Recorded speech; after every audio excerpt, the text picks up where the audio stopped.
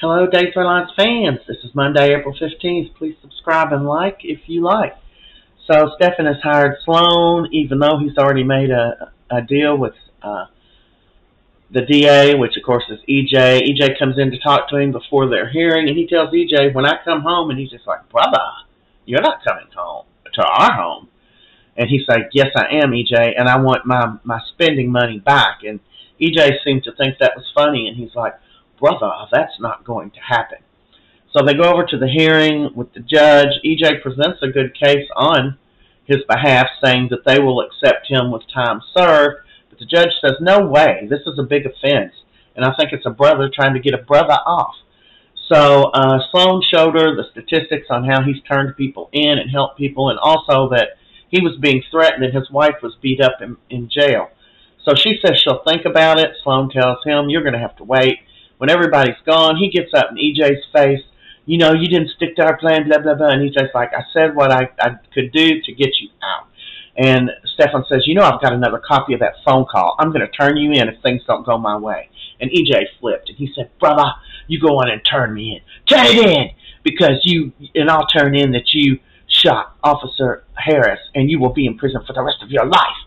But EJ won't, because his offense isn't nearly as bad. So EJ leaves in a tiff and talks about a tiff. Stephan's been out of shape. He's kicking chairs. He's angry because he knows EJ's right. He will be in prison for the rest of his life, but EJ won't. Tate, Brady, and Teresa are having breakfast at the pub.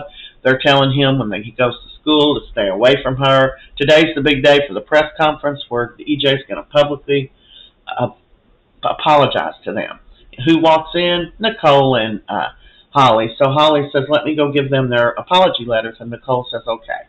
So she goes over and gives them the apology letters and hands them out to all three of them, and they all read them, and Brady's real nice, and Tate's real nice. They say thank you. Well, Teresa said thank you, but she said, let's just be clear, Holly.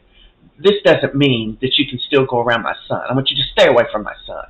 And, you know, she agreed that she would, and they all read the letters. So then EJ's on to the press conference, which he went on and did and was just finishing by the time the family got there. He did that on purpose. This is his day of being a prick. And the family is devastated. And EJ, what kind of crap is this? You know, and of course Nicole and Holly are just embarrassed and aggravated too. He just did it to be somebody's pain in the butt, you know. Nicole said, I'm sorry, he's just having a bad day. I didn't know he was going to do this. And Teresa said, wait, he's having a bad day. You know, they don't give a crap. Her baby got beat up in jail. So here's Johnny and Chanelle. They're at the cabin, but they can't get no peace, of course, because Julie's there walking up on them every minute. She's trying to leave, but Johnny says, no, the ferry's closed. We are snowed in. So she says, hey, I'll get y'all some gloves and hats, and y'all can go out and play in the snow, and then we can have some cocoa.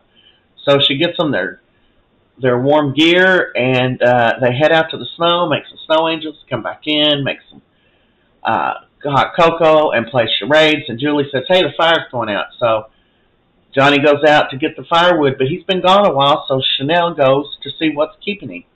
Well, Johnny comes back with the firewood, and Julie's like, hey, where's Chanelle? And he's like, what are you talking about? And she said, she went to find you. And he said, I didn't see Chanelle. And Julie's like, my God, where is she? What's happened to her? Chanelle is missing.